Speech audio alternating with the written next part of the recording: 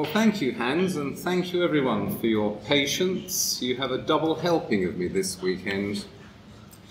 Today I want to talk, rather tangentially I must confess, but I do want to talk about what is happening in Britain. I normally say England, but today I should talk about Britain.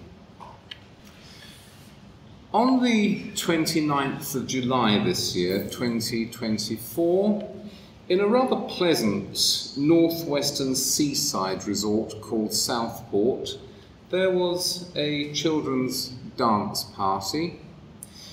Somebody broke into this party wielding a knife and murdered 3 little girls.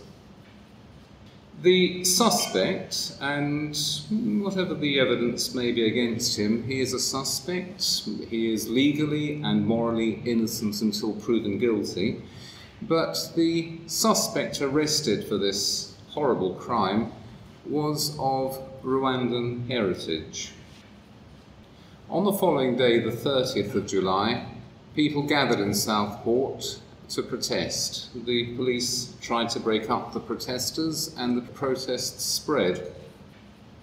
Over the weekend that followed, protests spread through a number of northern cities: Leeds, Manchester, Liverpool, Birmingham, not quite northern, but northern enough for me. And the protests continued until about the 11th of August, when the police began to believe that they had gradually brought things under control. The legacy media described the protesters as thugs, as far-right thugs, as hooligans, as criminals. This is somewhat of a change from the descriptions applied to the last set of serious protests in my country in 2020, when there were actual riots involving some damage to life and a great deal of damage to some rather valuable property, when the police on one occasion knelt down before the protesters, and where the leader of the opposition, Keir Starmer, was photographed in his office kneeling down, not before the protesters, I will confess, but there is a photograph of him taking the knee. Our new Prime Minister, Keir Starmer, then made a broadcast on television in which he denounced the protesters in the strongest terms possible and threatened them with severe and memorable punishments. And severe and memorable punishments have so far been dispensed. The wheels of British justice sometimes, indeed mostly, move very slowly. On this occasion, they were put on fast forward. People have been sent to prison for very long spells. Some people have been sent to prison for up to 2 years for posting tweets and on Facebook, not necessarily approving of the protests, but making statements which the authorities believed might encourage an environment of protest. It is probably unconnected, but the prisons in my country are always somewhat overcrowded. It was convenient that room was found in prison for these jailed protesters by releasing a large number of career criminals, sometimes violent career criminals. 1,700 were released last week, and there is television footage of some of these people shaking open bottles of champagne outside the prisons as they were driven off. Another 1,700 will be released next Tuesday, and I'm told that as many as 10,000 prisoners will have been released by the end of this year. Now, to get into prison in my country, you normally need to do something rather serious, apart from posting on Twitter and Facebook. And so most of the people released from prison are not people who have been put in prison for evading their television license fees or for shoplifting. Most of these people are hardened criminals. The British state does not like to lock people away, and in order to get into prison in Britain, you need to do something rather serious, and the government has decided that prison is not the best place for these people, and so 10,000 will be released. This is a policy that is entirely separate from the other policy of putting people in prison for their Facebook and Twitter activities. But it is undoubtedly very convenient that the government now has almost unlimited space in prison for the protesters and for people who may seem to give some public sympathy to the protesters. Not surprisingly, our new Prime Minister, Keir Starmer, has been nicknamed Two-Tier Starmer, which is entirely justified. Indeed, if I could make a personal comment, the man is a far-left thug with all the charm of a post office fraud investigator. But that is the limit for the moment to all that I have to say about the protests directly. What I want to explore, and that does not mean to explain, what I want to explore is the circumstances in which these riots happened.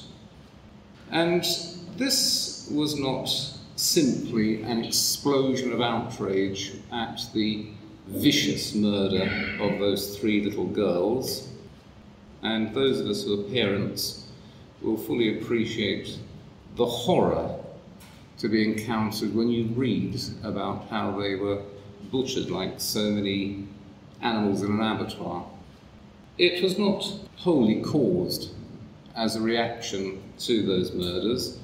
It's something that came at the end of what you might call a long train of abuses and usurpations. I made a name for myself, a very small name, in the early years of the century by publishing a book called Cultural Revolution, Culture War, in which I wrote about the rise of a new ruling class of educators, administrators, police officers, politicians, and associated media and business interests who had an interest in the total transformation of England into something that could no longer be described as England. I don't withdraw what I said in that book, but what I would do now is to add to my list of villains the very rich. The rich are always ex officio members of the ruling class. The very rich, I'm not talking about the moderately rich, I'm talking about the very, very rich, the seriously rich. These people are always a very influential part of the ruling class. They're the people to whom we, the humble sheeple, are taught to look up with admiration. We read about their doings, we read what they say, we're encouraged to emulate them, or if we can't emulate them, just to adore them. They will always have a very strong influence on the moral tone of a society, and the humbler members of the ruling class will often take their tone from that of the very rich. About 100 years ago, there was a fundamental transformation in the nature of the seriously rich in Britain. Until about 100 years ago, it may have been somewhat earlier than 100 years ago, but 100 years ago, let's go back to 1914, that's a nice date at which to begin the story of the transformation. Until about 100 years ago, great wealth was generally associated with the hereditary ownership of land. Landowners, hereditary landowners in particular, always have a strong interest in the welfare of the nation in which they own their land. They own the land, they derive their wealth from the land, or at least they derive their status from the ownership of their land, even if they derive their real wealth from other activities. They have a natural interest in ensuring that when they hand on that land to their children, it is in a country which is reasonably unimpaired. For that reason, the British ruling class, until about 1914, was fairly conservative and very much involved in the preservation of the national ways of the English and of the other constituent nationalities of the United Kingdom. During the past 100 years, a new class of the seriously rich has emerged. These are people who have no necessary connection with my country. They may be the descendants of those people who were seriously rich and who were landowners in the past. That there may be a genetic connection, but the nature of their wealth, the means by which they derive their wealth, has brought about a great change in their attitude to this country. I'm talking about a purely moneyed elite, people who derive their wealth from doing things in the City of London that I do not pretend to understand, but from which unimaginably vast amounts of money are routinely derived. These people have, as I've said, no particular connection with the country in which they live and in which they operate. For them, leaving aside a sometimes residual ancestral connection, for them Britain is not a nation, it is a trading platform. It is a trading platform plus shops. It is a place where they do business. So long as it is a place friendly to their business activities, they will remain in Britain. If for any reason Britain becomes a place unfriendly to their activities, they will leave. They will go somewhere else and they will continue making money in some other part of the world. Their only interest in the law and politics of the country where they operate is to ensure that the taxes and the regulatory environment are friendly to their business activities. That involves making sure that those laws which directly touch their activities are entirely conducive to their interests. It also will mean making sure that any actual or potential challenge to the way in which they derive their wealth is forestalled or prevented. I will not accuse the very rich of promoting open borders, or of promoting political correctness, or of the general turning of my country into an open-air lunatic asylum, but it is certainly a set of transformations congruent with their financial interests. The destruction of the working classes was obviously welcome to these people after the troubles of the 1960s and 70s. I won't romanticise the British working classes. Their continual striking, their working to rule, their resistance to perfectly reasonable changes in working practices and the introduction of new technology. Entirely stupid, entirely to be blamed, but the ruling class chose eventually not to try reasoning with these people, but simply to destroy them. I do accept that changing patterns of comparative advantage meant that mass manufacturing was less economically viable in Britain from the late 1970s than it had traditionally been, but I do not believe that the collapse of mass manufacturing in Britain and the mass exportation of factories and jobs to elsewhere in the world was an entirely unforced and entirely organic economic event. I just don't believe that. I believe that it was a deliberate policy of deindustrialization in order to destroy the political power of the working classes. In the same way, open borders have been obviously congruent with the interests of the very rich. It lowers the price of labour in those jobs that remain in the country. It also tends to balkanise the population, something much to be blamed, but also in its own way impressive, was the immense solidarity of many sections of the British working classes in the 1970s and 80s. Their sympathy strikes, their mass secondary picketing, the great fortitude with which, I think particularly of the coal miners in their strike of 1984 to 85, held together to the very end until they were starved into surrender. That is something which could not happen now because the solidarity of the working classes has been brought to an end. You now have an entirely balkanised workforce who have no particular commonality of feeling within themselves. Political correctness, a very useful frame of mind to spread among the humbler officers of the ruling class to prevent the growth of any kind of national feeling or to destroy any existing national feeling. All of these things have been encouraged, I believe. All of these things have been welcomed, and perhaps, though I don't have the evidence, all of these things have to some extent been funded by the seriously rich. To the cast of villains I described in my book, Cultural Revolution, Culture War, you must add the seriously rich.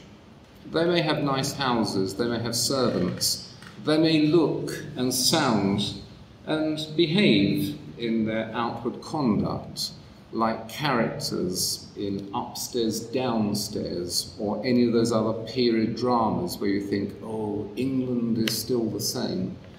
No, it isn't the same, it's a pose. They are simply putting on fancy dress to play at roles which no longer exist.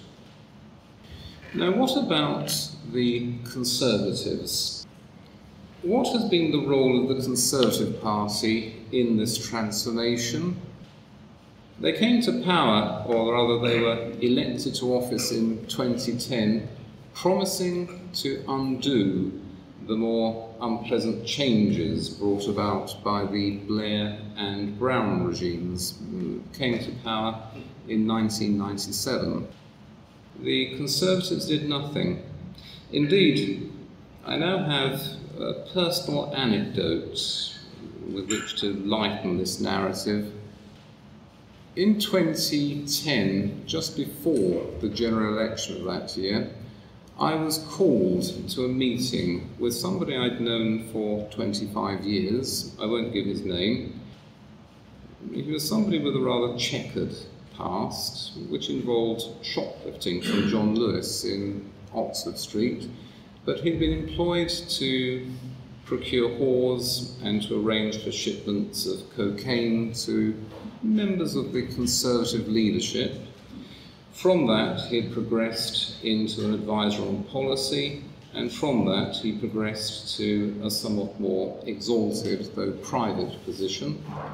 He called me to a meeting and suggested that I might like to tone down my strong public denunciation of the Conservative Party.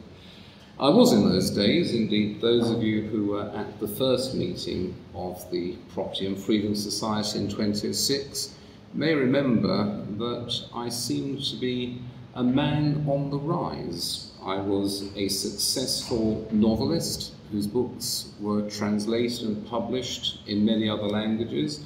I was continually on the television and on the radio, and I was writing articles for newspapers like The Times, The Guardian, and the Daily Mail. I was perhaps the most famous public libertarian in England, and I was a strong and relentless critic of the Conservative Party, predicting that if they were ever re-elected to government, they would do absolutely nothing to reverse the changes of the Blair and Brown regimes. So in April 2010, I was called to a meeting and I was told to tone myself down somewhat. I was told that, yes, indeed, the Conservatives would not do very much to change things, but there would be some changes, and after 5 or 10 years, I would notice that things had improved in unexpected ways. I didn't believe that and continued criticising. For that reason, in 2011, I was suddenly switched off. All of my novel contracts were cancelled, my books were remaindered. I nearly lost my teaching position. Nearly lost, didn't quite, because it is rather difficult to find teachers of Greek and Latin who can read and write those languages on sight. And so because I had some rather specialised skills that are very difficult to find, I survived. I survived by my fingernails. The denunciations, the threats to my employment continued until just before the lockdown in 2020, since when they have died away. I rather expect that now the Conservatives are out of office, they will not begin again, but you can never be too sure where these people are concerned.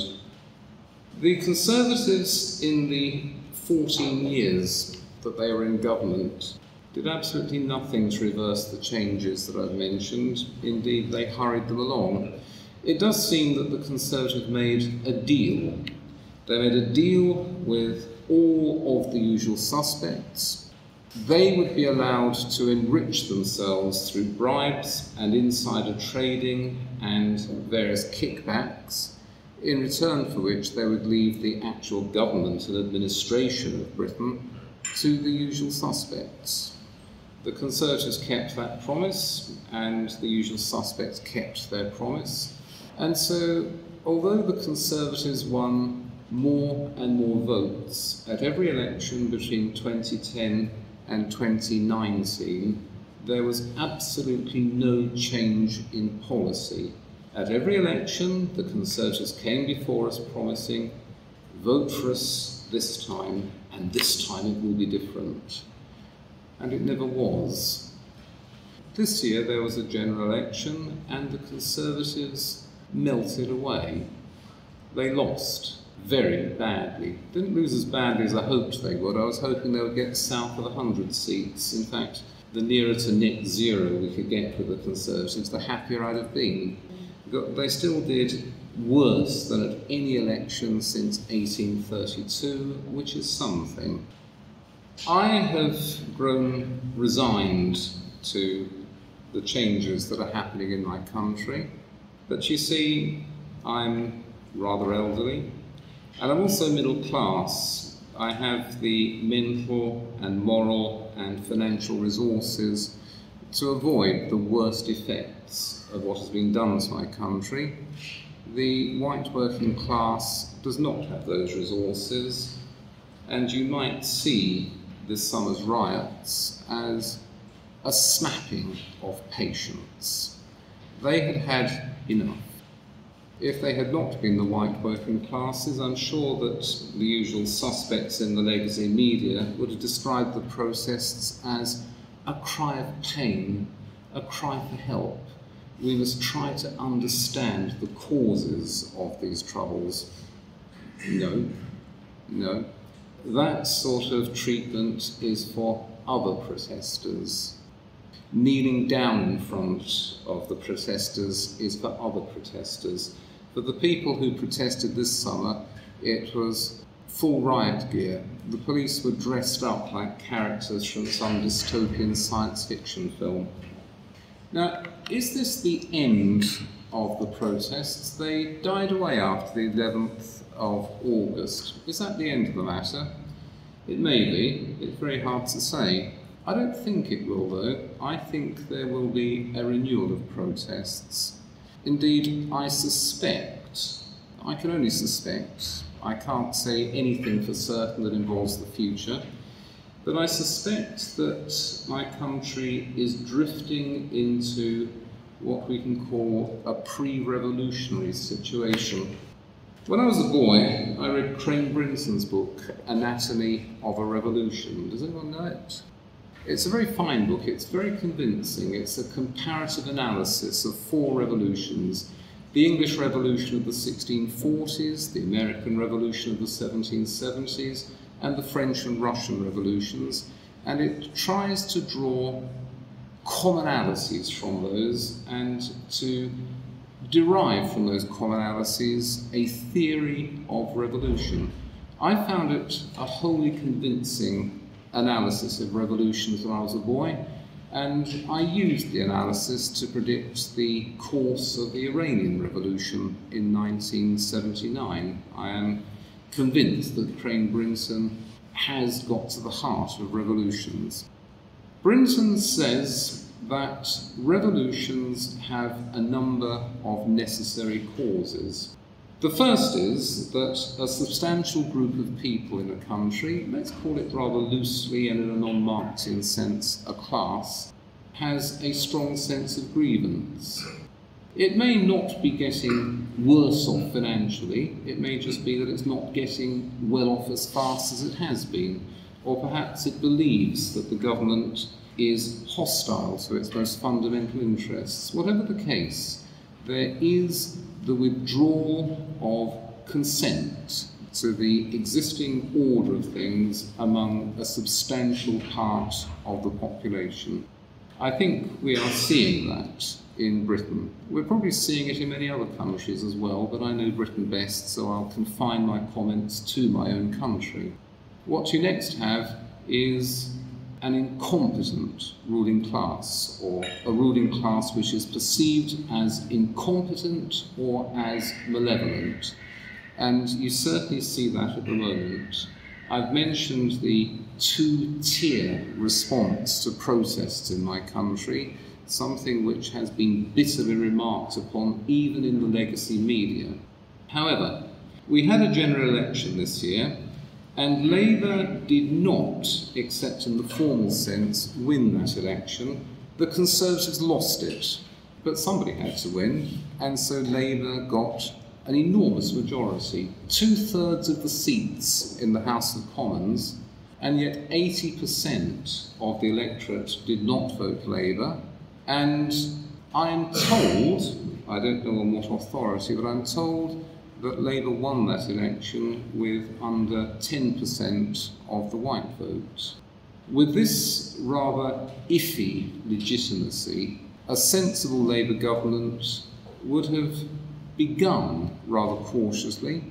A sensible Labour government would indeed have started immediate cross-party talks on electoral reform, accepting that the electoral outcome was not entirely satisfactory, and trying to ensure that in future the composition of parliamentary majorities had some connection with the votes cast in the country.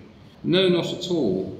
These people are behaving exactly as if they had won 2/3 of the popular vote. They believe that the formal victory they attained at the general election was a universal endorsement of a set of leftist transformations which did not cease under the Conservatives, and which indeed continued under the Conservatives, but are now moving ahead on fast forward. So the second of Brinton's requirements has been met. An ideology of protest and resistance. I think it's too early to speak of that as yet. If you'd ask those protesters, what do you want? What's your grievance? But what do you want? What do you want the government to do that will stop you from throwing stones at the police? They would probably have looked at you with open mouths. They hadn't thought that far ahead. There is as yet no ideology of resistance, though the general reference to Keir Starmer as 2-tier Starmer does suggest that there is an embryonic ideology of resistance. The last thing that Brinton says is a necessary cause of a revolution is either a group of revolutionary leaders or a revolutionary consciousness, and neither of those can be said to exist at the moment in Britain. However, if you have ever studied revolutions as historical events, There is a moment. It's very hard to put your finger on when that moment comes. Perhaps in the French Revolution it was the 14th of July 1789. There is a moment, or there is a day, in the morning of which what you have is a series of semi-incoherent protesters, and at the end of which there is a full-blown revolution with defined objectives. It is very difficult to analyse the growth of a revolutionary consciousness. It is very difficult to analyse the emergence of a revolutionary leadership. These are things that can happen suddenly, and they can come from completely unexpected quarters. There may never be a revolutionary consciousness in Britain. Perhaps the authorities have too much control over the official narratives. Or one may emerge next week, next month, next year. It's very hard to say, but I do suspect that we are heading into a pre-revolutionary phase. You may say, a revolution in England, that's impossible. Yes, it is, isn't it? But you see, every revolution is impossible until it happens. After it's happened, everyone hurries forward to explain why it was inevitable. That is the nature of these things. If you'd said to an average Frenchman in January 1789, by the end of this year, there will have been a revolution in this country and there will be a totally new order of things in Paris, you'd have been laughed at. Possibly the same with Russians in 1917. Probably the same with Americans in January 1776, though I'm not too sure about that. As I said, all revolutions, like wars, are written off as impossible by all the clever people until they happen, after which the same clever people turn around and will explain to you why they were inevitable and why the signs could not possibly be ignored. I think I've said as much as I need to at the moment. I'll conclude though by saying that these are very tentative remarks. I wasn't actually in England at the time of the protests. I don't read the newspapers on principle. I refuse to look at the television news. Although I saved myself from the possibility of brainwashing, I also deprived myself of a great deal of useful information. So I am not the best informed person to stand before you and explain what's happening in Britain. I'm also making suggestions about the future which are inherently uncertain. But I do think that those protests last summer in the north of England were not simply an outburst of anger at the vicious murder of 3 little girls at some kind of children's party. And I don't think that when the protests died away after the 11th of August, that will have been the end of them. I think this is the beginning of a period of growing instability in which the present order of things in my country will have its legitimacy, its residual legitimacy, drained away from it. Thank you for having listened.